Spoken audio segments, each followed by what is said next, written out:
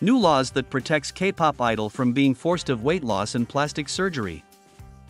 To safeguard both young people preparing to become idols and those who choose to discontinue their training, a new law has been enacted.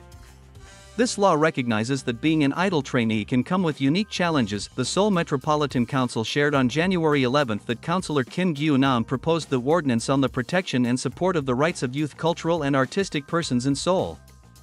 This proposal was approved during their 321st regular session in December 2023.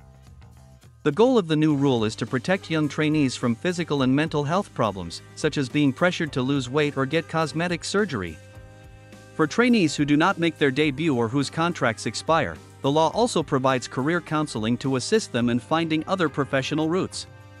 It includes measures such as psychiatric evaluations and counseling to aid with these challenges.